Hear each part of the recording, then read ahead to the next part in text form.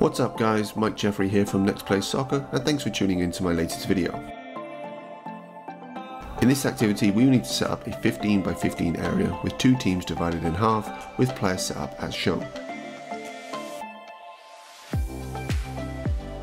The idea of the game is to play 1v1 against an opposing team member and try to create a passing opportunity to a teammate on the opposite side.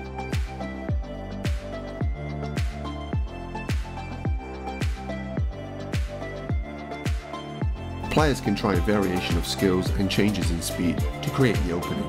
However, if they are stopped by the defender, they then transition to becoming the defender themselves and must now try to stop the opposing team from scoring.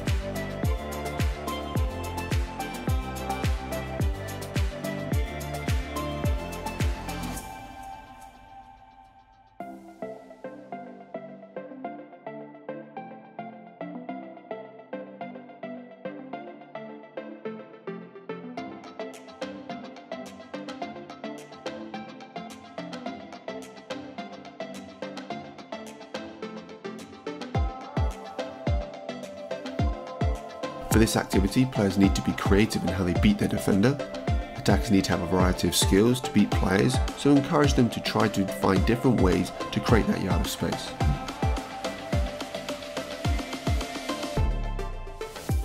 Players should also be encouraged to attack quickly. Set a time limit on each game to speed players up as they attack their defender. This will help simulate a real game environment and give players that added extra bit of pressure to execute their moves before time runs out.